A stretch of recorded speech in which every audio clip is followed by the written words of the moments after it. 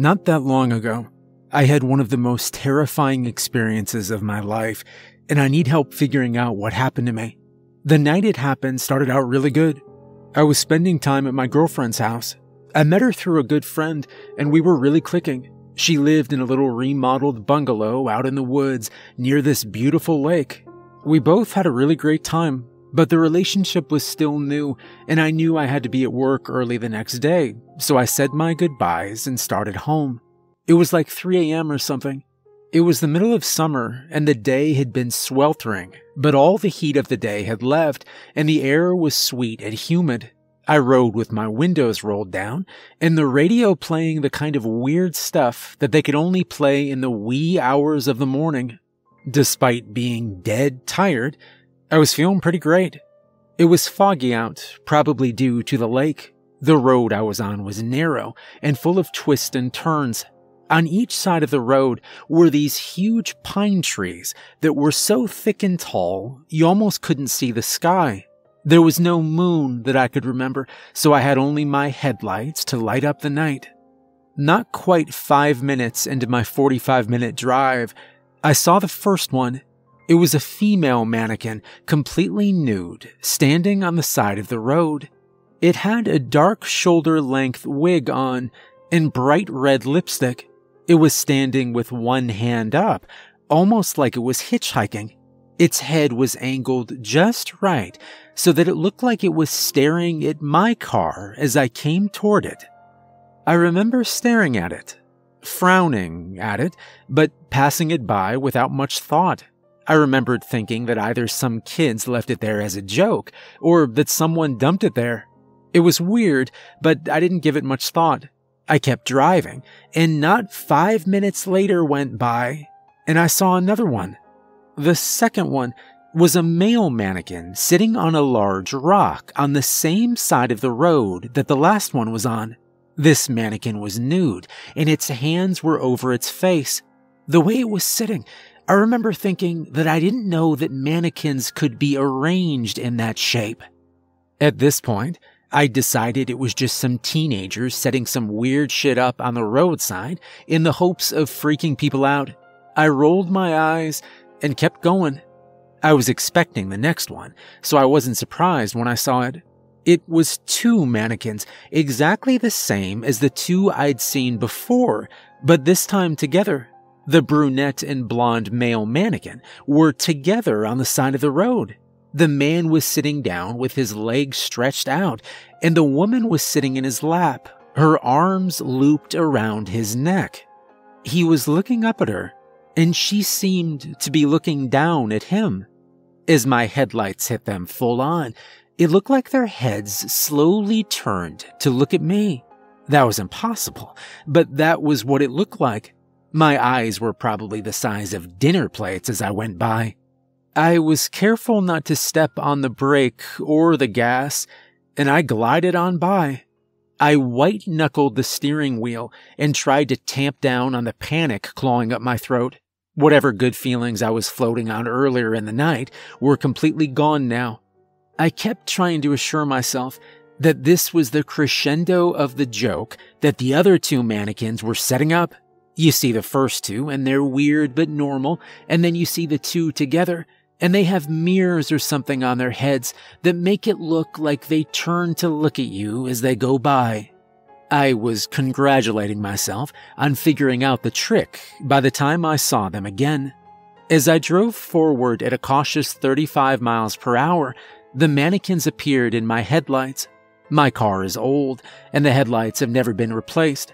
The plastic covering the bulbs is old and dirty, so the yellow light was only able to penetrate the fog and darkness by a couple dozen feet. I had only a few seconds to see them, but this is what I remember.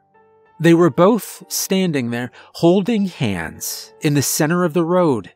The man had his free hand thrown up over his eyes, and the woman had her hand held out straight in front of her, with her palm flat in the universal gesture for stop. That was all I saw before I hit them. I'll admit, I didn't touch the brakes. I was so terrified that once I saw them, I'd already decided I wasn't going to stop no matter what. They smacked into my front bumper with a hollow crack. I probably hit them right at the knees. They popped up into the air and over my windshield like hollow plastic dolls, not people. I remember that distinctly.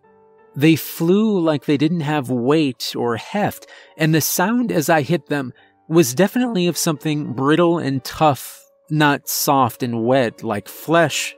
These weren't people. I am absolutely sure of that. As they went over the top of my car, I turned to look over my shoulder through the rear window to watch them fly back down to the asphalt. Because of that, I didn't have the chance to wrench the wheel as the road came to a sharp turn just past where the mannequins had been standing. My car went down over the edge of the road and into the ditch, the front of my car making a sick crunching sound as it hit the loamy forest floor.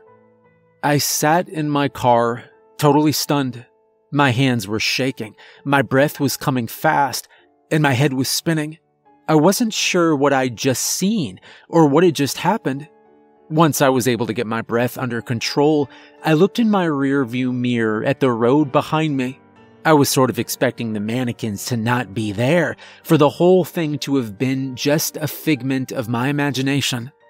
But they were there, and they were moving. The man was sitting up, his legs shattered at the knees.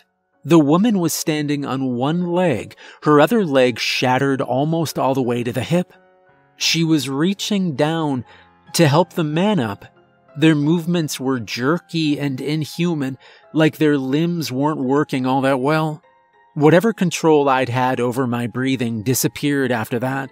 My car was still running somehow, so I put it in reverse and I revved hard. My wheels spun, kicking up turf and mud. I checked my rearview mirror again, and now the mannequins were looking at me, their blank black eyes watching my wheels spin uselessly against the dirt. I switched the car to drive in a desperate attempt to get out of the ditch, and it worked. My car rocked forward further into the woods. As soon as I was out of the rut I'd made, I cut the wheel and reversed again, this time jumping up over the ditch and back onto the road. I looked out my left side window, and they were standing there looking at me, the woman now holding the man's body against her own. They didn't make any move toward me, and I didn't make any motion towards them. I threw my car into drive, and I drove away from them with all the speed I could manage.